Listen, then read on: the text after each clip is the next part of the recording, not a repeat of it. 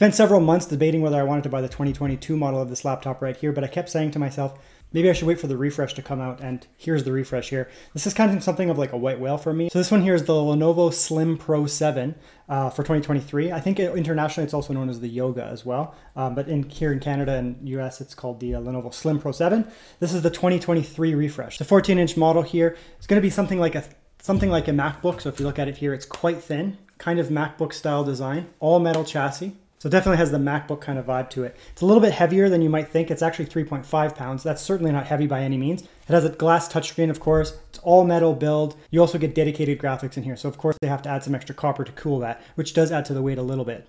Last year's model came with the 6800H from AMD for the processor and a RTX 3050 4GB GPU. This year it is refreshed. It does have the same CPU, so they call it now the 7735HS, which is a 6800H. It's just rebranded from AMD. You know how confusing that is. 7735HS. The RTX graphics for 2022 were just 4 GB. It was a 3050, which for studio-based work should be fine. However, this year's model has the full refresh for 2023, which has the 6 GB 3050. I've already reviewed a 6 GB 3050 in the Lenovo LOQ. That I just bought that myself and reviewed it. And that extra 2 GB of VRAM comes in very handy when it comes to games. So having that extra 2 GB of VRAM on this model here does make it also a viable gaming machine too. This model here is not specifically targeted at gamers, although it obviously can game. It's got the RTX Studio drivers, so it's more of like a hybrid device or more of a professional type device. Personally, I love hybrid devices that, are super sleek, unassuming, kind of like a professional, almost MacBook type vibe. You take it to a meeting, and then when you're done, you go to a coffee shop or whatever and you fire up your favorite game, and you can actually play with good settings as well. Beyond that studio tag there are some other hints that really make this obvious that it's a studio or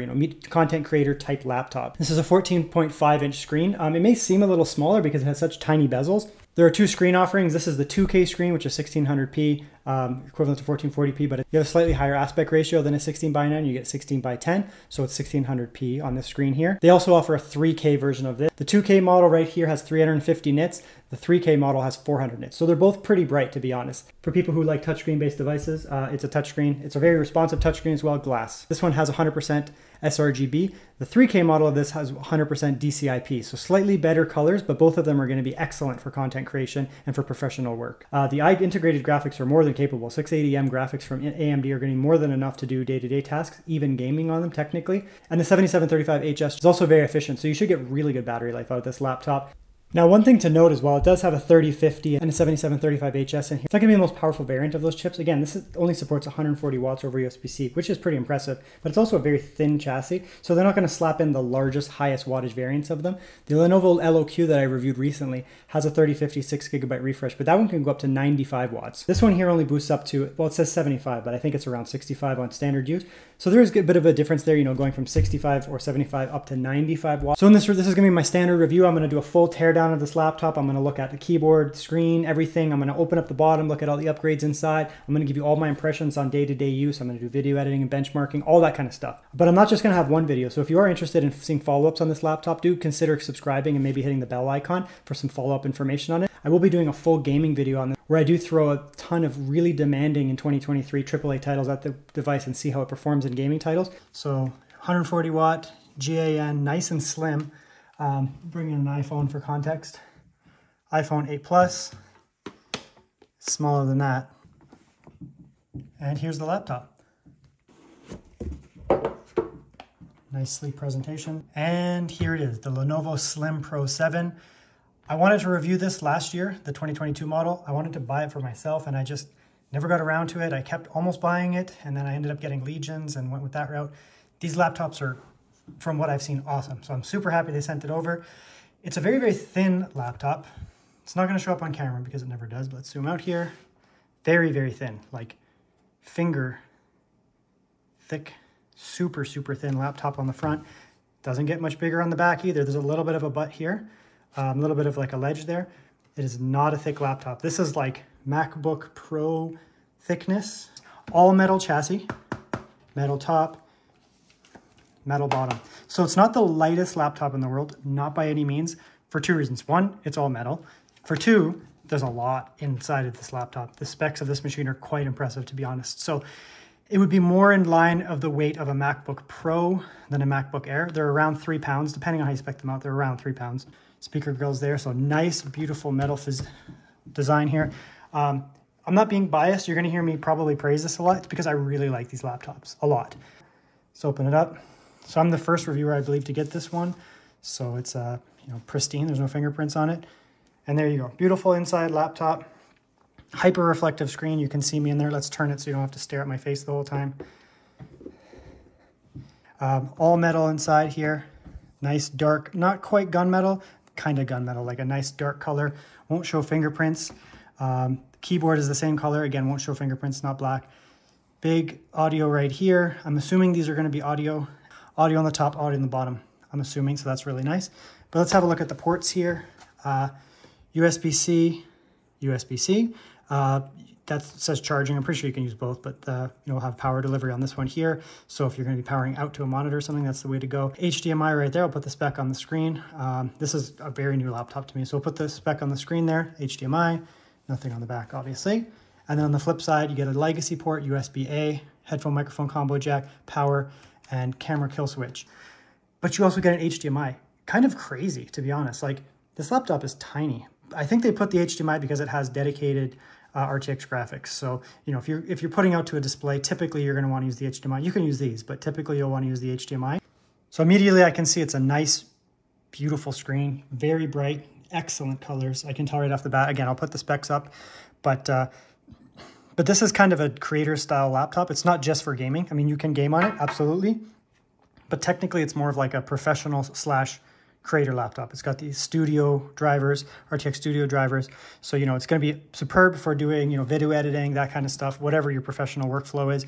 However, you can also game on it. You can absolutely game on it. So you get both. But as a result, the screen has, you know, really, really good colors. Okay, so we're into the Vantage here. I mean, Vantage, I show it in all my videos. There's things you can do, rapid charge. If you're leaving your laptop plugged in all the time, you can go conservation mode. Then you're going to get 75 to 80%. It'll charge up to that. You won't fully charge your battery all the time if it's plugged in all the time. And in theory, having your battery sit at 75 to 80% all the time is going to help the life of the battery be prolonged over just leaving it at 100% charged all the time. Oh, there's a thing here called Performance Boost. I've never seen this before. It's probably suspend apps and things like that. So, you know, if you're gaming, it'll suspend other apps. If you're doing, you know, Photoshop and that, it'll suspend other apps. So that'll be kind of cool. Yeah, looks like you get 3, you know, performance modes, just like the Legion laptop, same idea, performance, intelligent cooling, battery saver. This is balanced. It actually has GPU overclocking. A lot of the laptops from previous years didn't have this. And all of a sudden in 2023, all of their laptops have overclocking, which is incredible. So this is their base, I guess. You can add 20 megahertz to the GPU clock, which will make a difference on a 3050, absolutely. And more importantly, you can overclock the VRAM. You can disable your dedicated graphics and just run on the iGPU with this laptop. So for me, I would just crank this and then leave it, because if you don't use your dedicated graphics, it'll just be disabled anyways. So pretty quiet. We're doing a lot of updates here. Try to lift that. I'm trying to like push the sound into the microphone here. So this is going to be one of the most demanding like day-to-day tasks, doing updating and that. It will really get the fans going. Do the audio test here. The mic's right here. You can see it facing right at the screen. So we should get some pretty loud noise. We should get some pretty good recordings here. I'm going to start a little quieter. I'm assuming this is going to get pretty loud. So check your headphones and we'll test it out. Okay, I'm going to turn it up.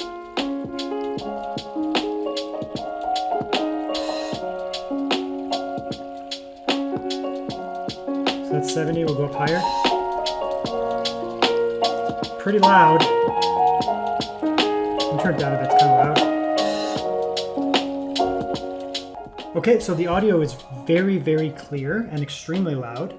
The mid bass all the way up to the very high range is superb, extremely clean. I really, really like the audio on it. The extremely low end bass is, you can hear it, but it's not super present. But I would say the audio for the thinness of this device is quite nice, actually. It's really loud, quite clear, and it sounds very crisp too. So we'll listen to how it sounds when Vivia's speaking. In that time period, they have to go home and do more work on their off time. I don't have to do homework for my job, and I get paid to do that. Sorry, something just really hit a nerve there. Educational games have been a thing as long as video games themselves have been a thing. From Math Grand Prix to Mario is Missing. Again, this is a creator laptop, so the colors are quite superb. And it's not an OLED, so you're not going to have absolute blacks. The blacks are really nice. Really, really nice, actually. I do a lot of cartography-based work, so I work with colors a lot, and I obviously test a lot of laptops. This is a very, very nice screen. The colors are quite crisp, they're accurate.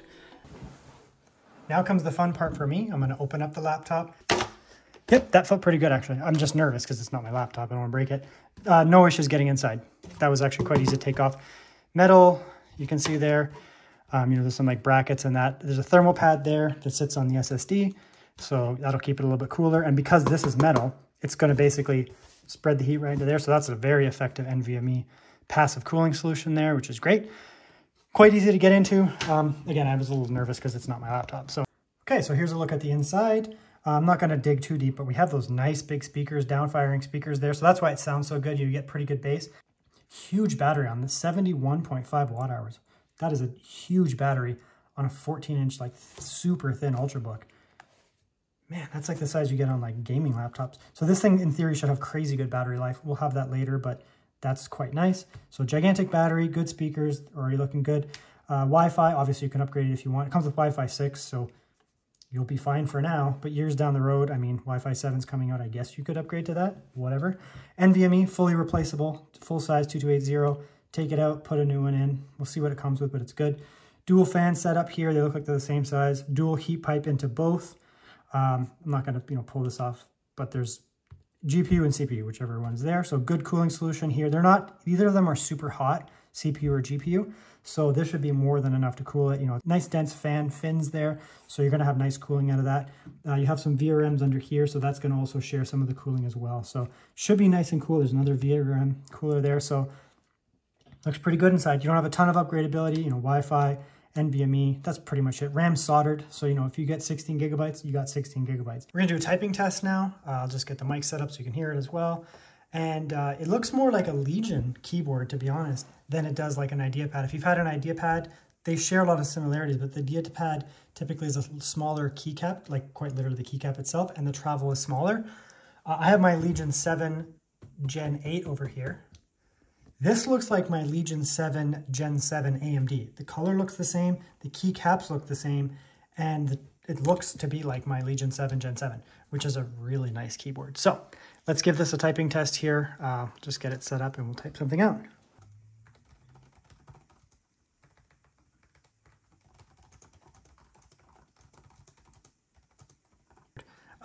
For a thin and light laptop, I'm going to say this right now, for a thin and light laptop, this is the best keyboard I've ever typed on in my entire life.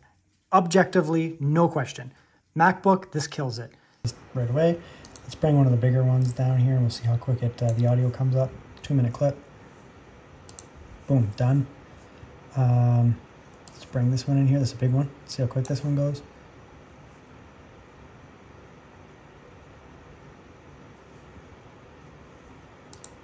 Not bad. Oh, there you go. Boom. Pretty fast. And here we go. It's going to come in at 2 minutes and 30 seconds. That is incredibly fast. I don't necessarily know how these studio drivers work. I mean, this is just a 3050, but that's really fast. That's incredibly fast. You can see here it's a pretty dark room. I did this intentionally, so there's not a lot of light behind me. There's a little bit of light coming in from the front, nothing crazy. It's nighttime right now, so I want to give it more of a challenging scene. But it looks to be doing quite well. Light coming from the left, like nothing on the right, just so they're reflecting off the wall here, and it seems to be dealing with it pretty well. Bright and not a lot of light in front anymore, and it's able to separate out my face from the light behind. So it's actually pretty good contrast, despite the fact that there's a light right behind me. You can see there. Still able to pick up my face. And it says here we're getting 8 hours and 7 minutes at 83%. And I'm just doing some pretty basic stuff like watching YouTube and that. It's on, power efficiency. I'm not, it's not on battery saver. The screen is pretty much over around 60% or so. So yeah, it's going to be an all-day laptop, absolutely. You're going to get between probably 8 to 10 hours depending on what you're doing. And here's another look at the battery here. We're not actually on battery saver or anything like that, but this is kind of just like idle. I'm just basically typing, and we're getting like 12 hours. So. And here's a look at the Cinebench R23 scores. It looks like we're getting 1408 on single core, a little over 10,000 on multi-core. So very respectable, very respectable performance. You have to also consider that this is a very You also have to consider that this is a very efficient chip as well, so it's not going to have the raw power of something like, a 13900H or something like that, but it does have very respectable scores despite the fact that it's quite low power.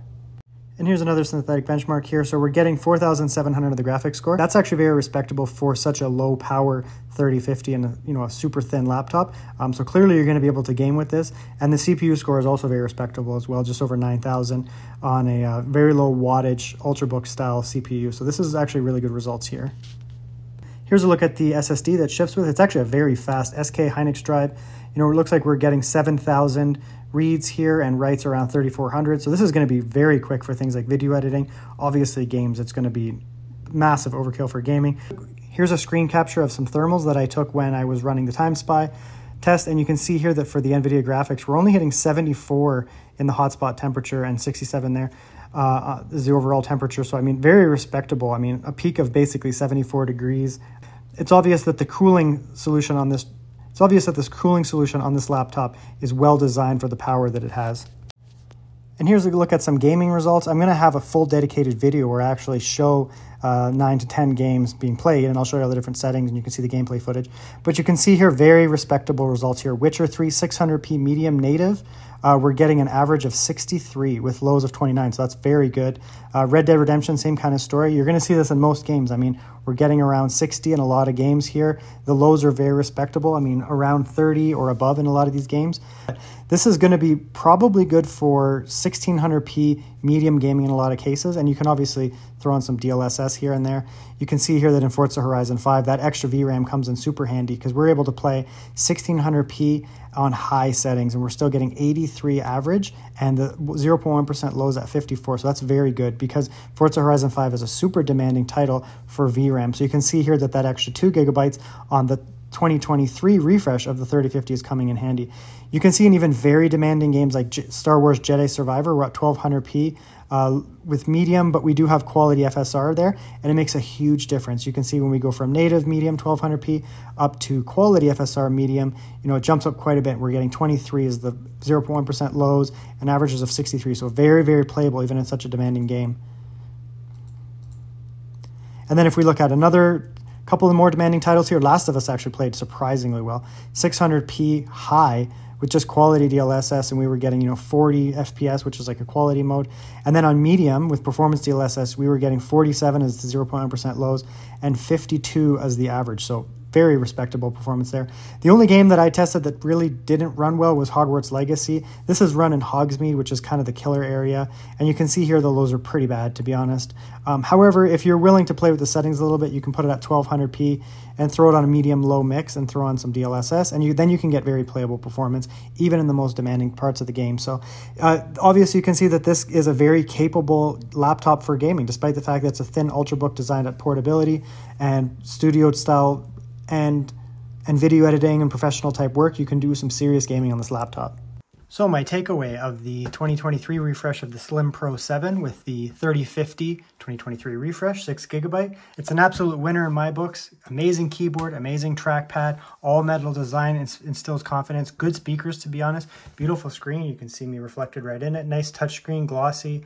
If you don't like glossy touchscreens, then that won't be your thing, but I think it looks quite nice. It's very, very, very vivid, beautiful colors.